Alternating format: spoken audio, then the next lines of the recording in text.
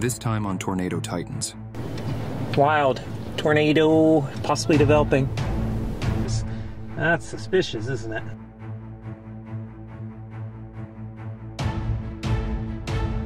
Well, we continue. Look at this up here. Oh my goodness, look at that storm. This storm continues to take shape right here in central New Mexico. Amazing tower. Look at that. Rock hard all the way up. Beautiful anvil spreading out. So I think this one, I still want to stay up here, I think. I am just torn, but I think staying up here, it might be just me being lazy too, but it feels pretty good to be lazy some days.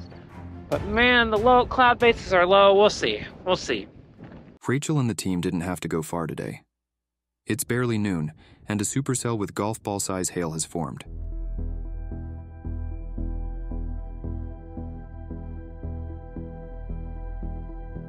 We'll see if there's definitely some rotation in this one. I can see it. So we got some rotation in this wall cloud. This is really cool. I mean, I don't know if you can see it visually. It's probably just pretty imperceptible to you, but I am literally watching the whole storm rotate, which is just wild to see. Rotation in the storm is increasing, and the National Weather Service issues a tornado warning.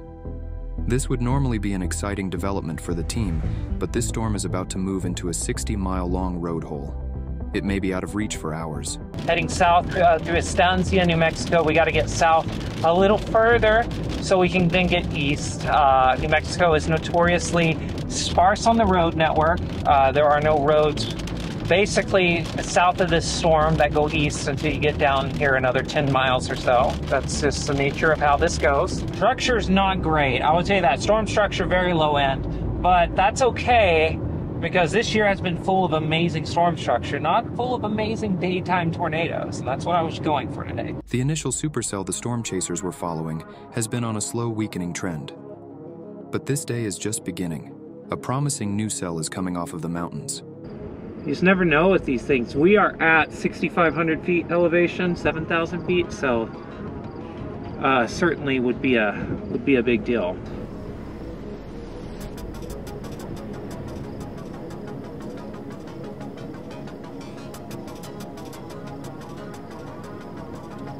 Yeah, clearly an RFD cut working into this thing now. These RFDs kicking around the mezzo. So this is going to cycle through. We'll see if it does it here.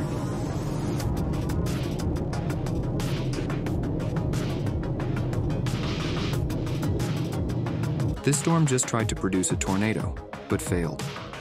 With the supercell to the north looking much weaker, the team commits fully to the photogenic cell to their west. Now we're in a recycling phase. It's currently trying to recycle right in there. We'll see if it can give it a go.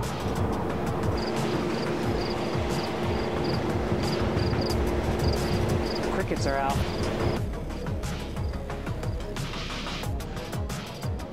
Yeah, we got stiff east-southeast winds, and they've been that way all day. This storm is struggling to organize in the low levels. As the storm moves overhead, a new problem emerges: large hail. I just do not know. Radar and see what's going on. Now we're watching a storm right now, trying to do its very wet best to produce a tornado. I'm not saying it's a great effort. I'm just saying it is indeed an effort. There is an effort here. Yeah, this thing's moving southeast. That's what's happening, and then there's some hail overhanging it. So it did its best, and oh god, that one was bigger.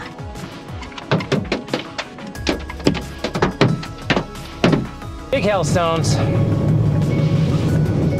Actually, these aren't too big anymore. We're gonna have to go back through that big patch, I think. The rear flank downdraft is cutting into the updraft. This storm is once again trying, but failing to produce a tornado. As large hail continues to fall on the team, the decision is made to make a dramatic move east to try to emerge out of the overhanging hail core.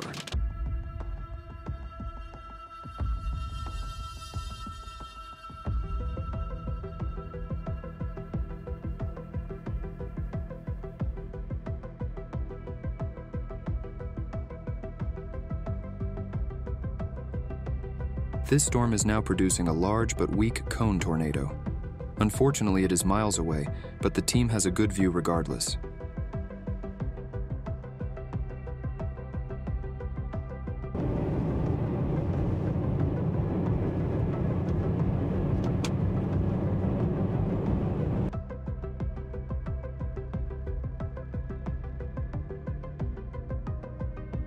The rear flank downdraft has wrapped completely around the tornado.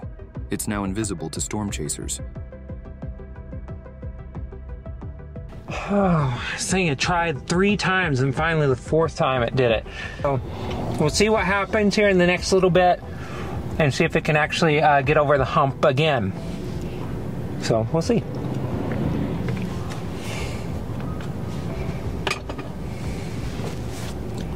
Oh, dang. Right over here.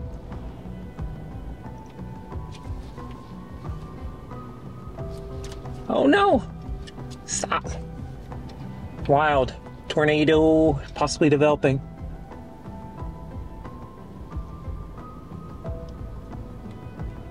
Tornado!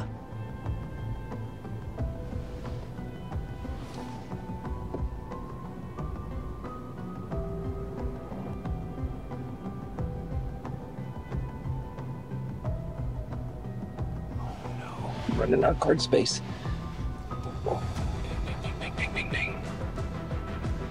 Oh no, this is bad. Real bad. That's an anticyclonic tornado, I'm pretty sure.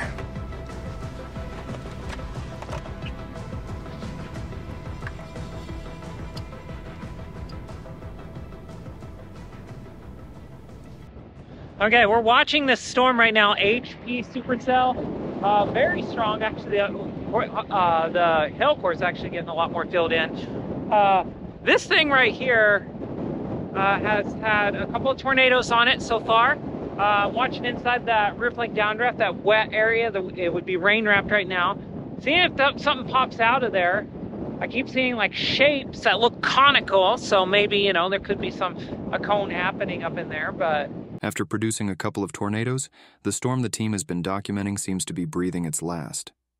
This is evidenced by the flat base and shrinking storm width. It's time to find a new storm or be done with the chase. Wow, what a day, right? Supercells, on top of supercells, tornadoes, hail. I mean, this was a really good chase day. This was a 4 out of 5 type of chase day. It's hard to beat days like today. This is a good reason why you chase. Sun's starting to set. Got some more storms up the road. I don't know if we're gonna go after them or not. Just honestly trying to get home at this point. I'm beat. And I could probably use a day of being in a coma and just not doing anything. So, gonna look at tomorrow. I don't know what it's gonna do. I don't know if it's worth it or not. But today was good. Good, solid day. After a successful storm chase, there's no time to celebrate. Tomorrow brings a new risk of severe storms and tornadoes to New Mexico. The chase continues.